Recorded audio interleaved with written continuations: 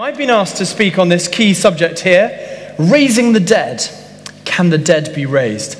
And I've just written down my answer here, and it's going to be yes, the dead can be raised. Jesus was raised, and you can be too. And other dead people are also sometimes raised. So there you go. That's the kind of short answer, and I'm going to give you a slightly longer one as well. But kind of the short answer I want you to take away from this big question, can the dead be raised? Yes. Jesus has been raised, and you can be raised from the dead too. That's the kind of key issue that I want you to take away. So if you forget everything else, that's fine, but remember that. That's what I'd love you to take away. The passage that I've been asked to speak on comes from 1 Corinthians in chapter 15, and it's a few verses, and it says this: death has been swallowed up in victory. Where, O death, is your victory? Where, O death, is your sting? The sting of death is sin, and the power of the sin is the law. But thanks be to God, He gives us the victory through our Lord Jesus Christ. Death, where is your victory? But thanks be to God, the victory comes through Jesus Christ. Now, I'm called Frog for a whole number of reasons. My mum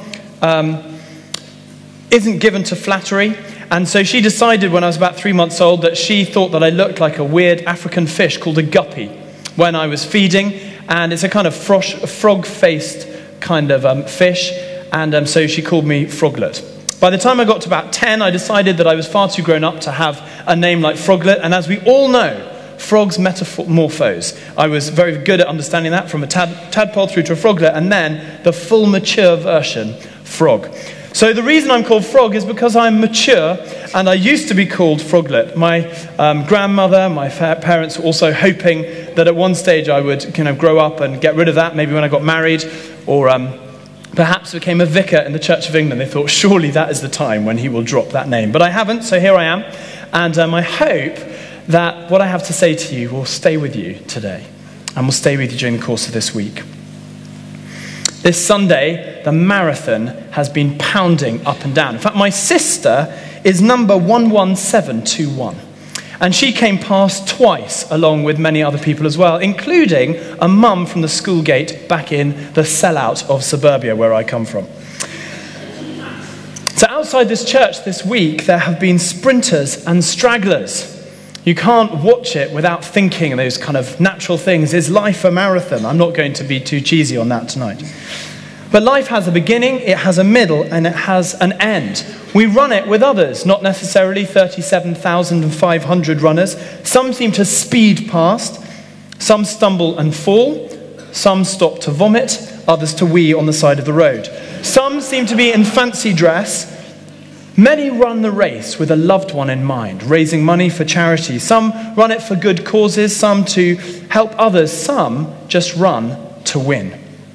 More training and preparation makes for a better race and better results. Running the marathon at the end of the race is exhaustion.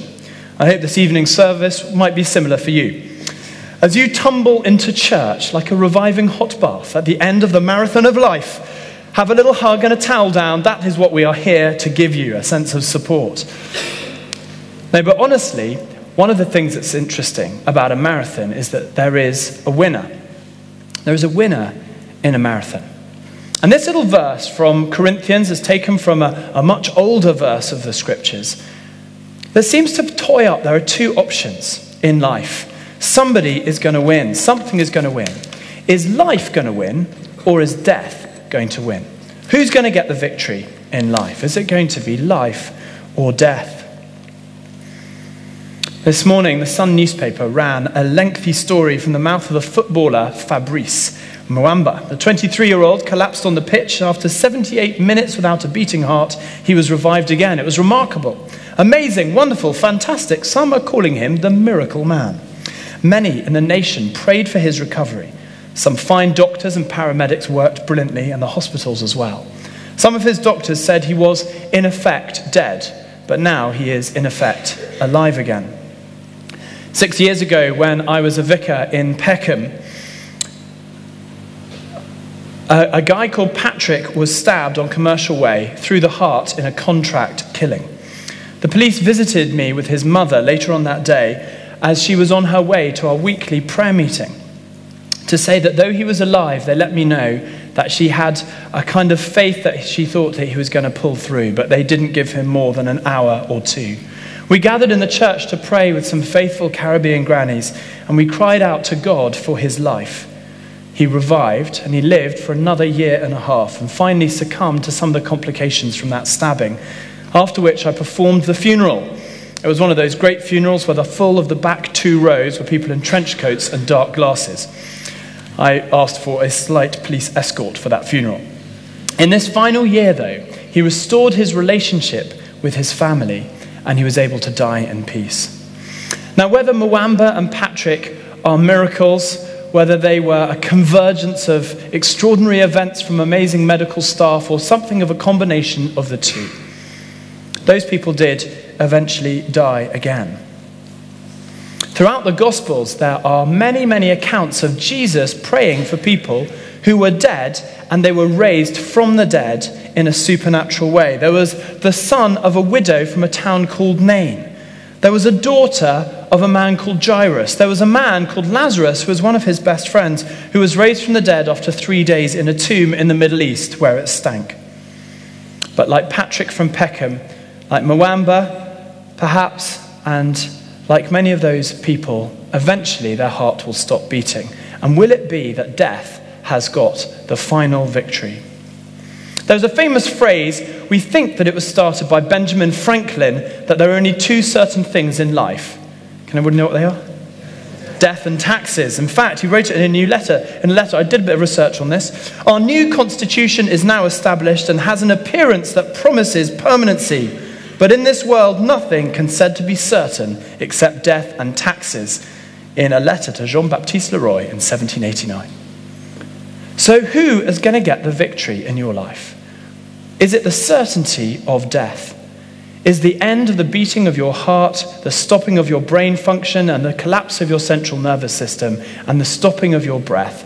Is that the end? Has death got the victory? Or is this Old Testament passage right? Thanks be to God, Jesus Christ has triumphed over death. Death in itself has been defeated. Now, we do quite a lot in our life to try to escape physical death. And a story is told of a middle-aged lady who had a heart attack. She was taken to the hospital, and when she was on the operating table, she had an extraordinary near-death experience. Seeing God, she looked up and she asked, "Is my time up?" God said, "No. You have another 43 years, 2 months and 8 days to live."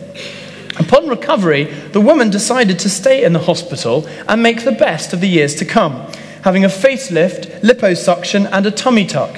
She even had somebody come in, change her hair colour, boob job, and the whole works. And since she had so much more time to live, she figured she might as well make the most of it. After her last operation, she was finally released from hospital.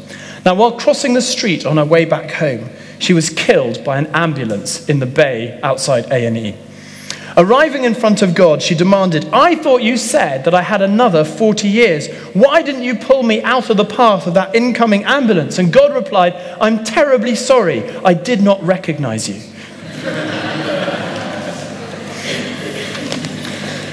What we think about death, whether we're trying to cheat death, how we view death, has an enormous impact upon our lives. And I want to understand death and being raised from the dead in 2 kinds of ways. One is to see death as the purely physical end of our lives. And the other is to recognize that people can be affected by the fear of death, by their understanding of death, and can also live a kind of mental or spiritual or social death. Death has many tentacles that has an effect upon our life.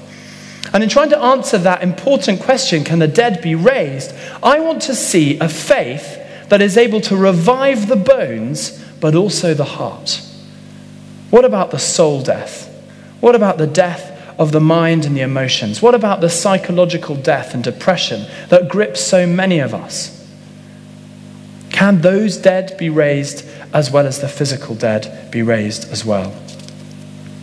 The Christian claim is that a man was born in history who lived. It was attested by pagan and Roman and Jewish and Christian ancient sources that Jesus Christ was such a man.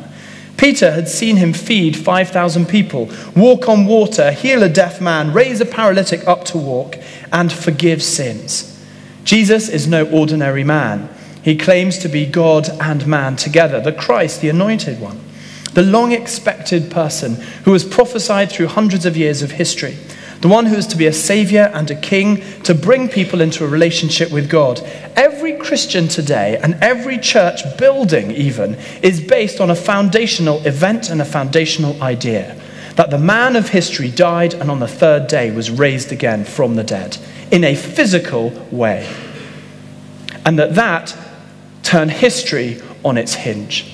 This very building here, built in the 1650s where Captain Cook and others worshipped, only makes sense if underneath it there isn't just the foundations of a crypt, but the foundations of an event, an idea, and a resurrected human who was also God. Christianity does not make any sense. It is a naive delusion if this is not true. It is a nice idea, but eventually a delusional one. Christian faith has always said it's on this event that Jesus Christ was raised from the dead, but also that has implications for us today. That Jesus remains having this power over death. As the scripture we read says, thanks be to God, he gives us the victory. In that alternative, who is going to win and have the victory in the marathon of life? Will it be death or will it be life through Jesus Christ?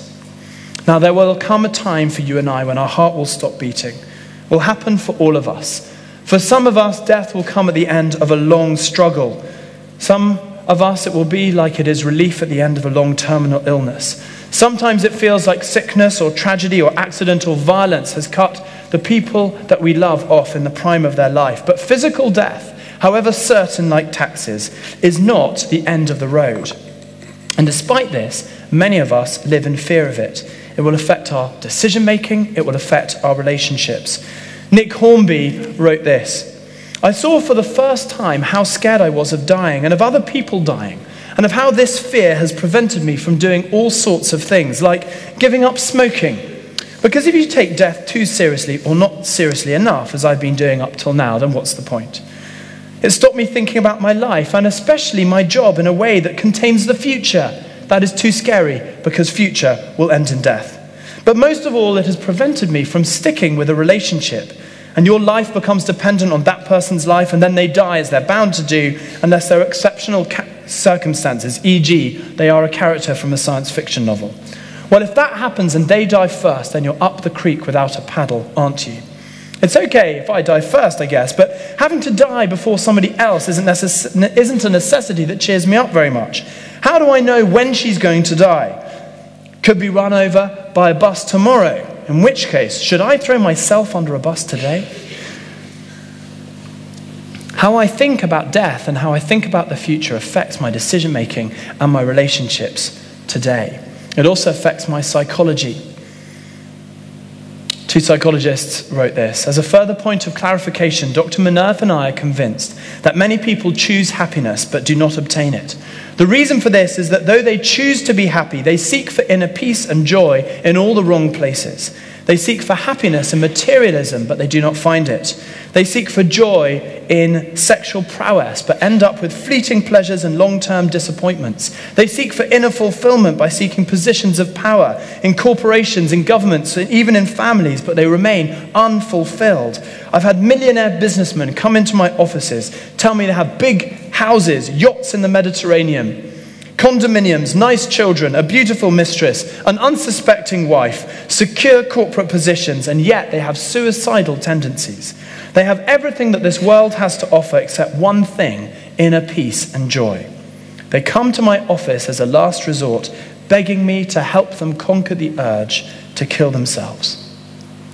Jesus' death and resurrection is designed and exists to open up a door to life, and life in all of its fullness.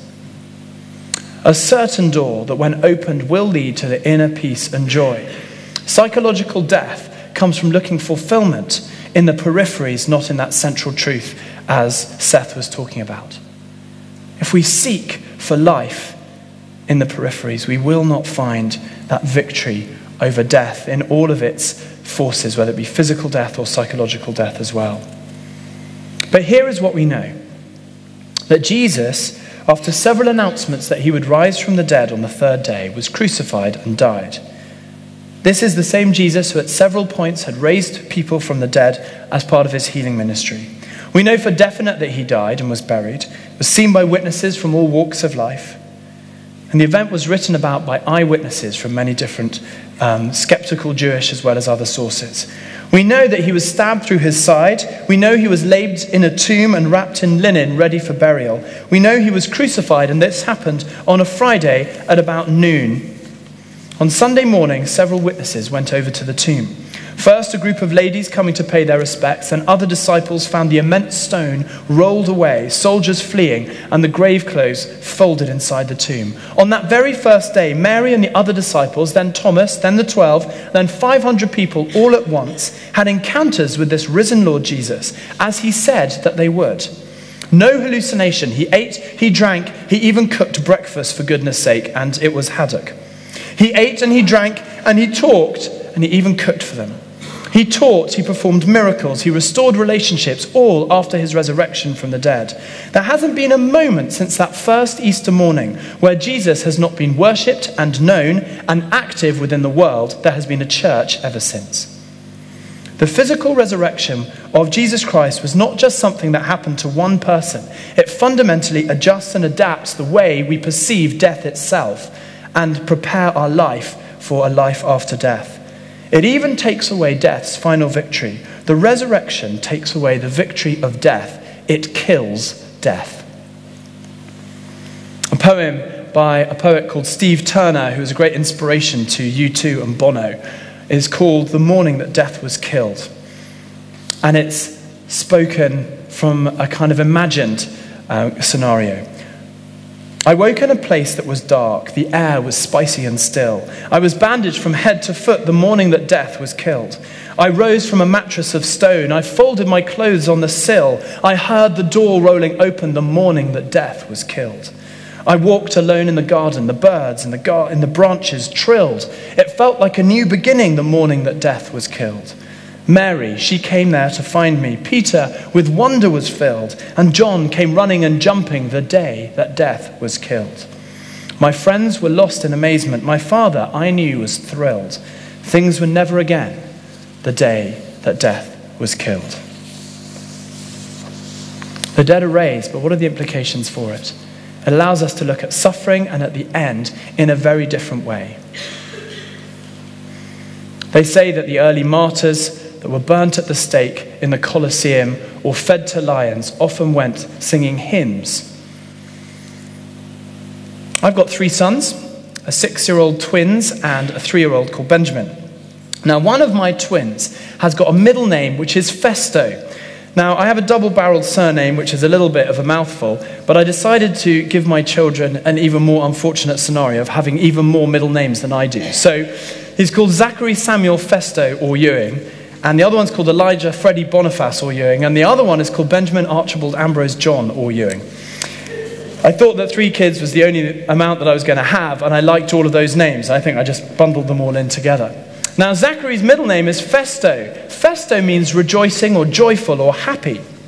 But it's really named after a Ugandan man alive in the 1970s called Festo Kivengere, who was a bishop in the Rwanda-Uganda border.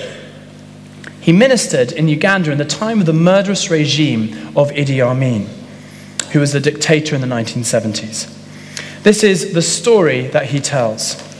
Bishop Festo Kivengere had met with Idi Amin to voice his opposition to the killing in 1973 of 3 men from his diocese by a government firing squad on a trumped-up charge. The quote goes, "February the 10th began as a sad day for us in Kabale. People were commanded to come to the stadium and witness the execution. Death permeated the atmosphere. A silent crowd of about 3,000 were ready to watch. I had permission from the authorities to speak to the men before they died, and 2 of my fellow ministers were with me. They brought the men in a truck and they unloaded them. They had them handcuffed and their feet were chained. The firing squad stood to attention. As we walked into the center of the stadium, I was wondering what to say. How do you give the gospel to doomed men who are probably seething with rage? We approached them from behind, and as they turned round to look at us, what a sight! Their faces were alight with an unmistakable glow and radiance. Before we could say anything, one of them burst out, "Bishop, thank you for coming. I wanted to tell you. The day that I was arrested in my prison cell, I asked the Lord Jesus to come into my heart. He came in and he forgave me all of my sins. Heaven is now open and there is nothing between me and my God. Please tell my wife and my children that I'm going to be with Jesus. Ask them to accept him into their lives just as I did." The two other men told similar stories, excitedly raising their hands and rattling their handcuffs in praise. I felt that what I needed to do was talk to the soldiers and not to the condemned. So I translated what the men had said into a language which the soldiers understood. The military men were standing there with guns cocked and bewilderment on their faces. They were so dumbfounded they forgot to put the hoods over the men's faces. The three men faced the firing squad standing close together. They looked towards the people. They began to wave in happiness, handcuffs and all. The people waved back. The shots were fired.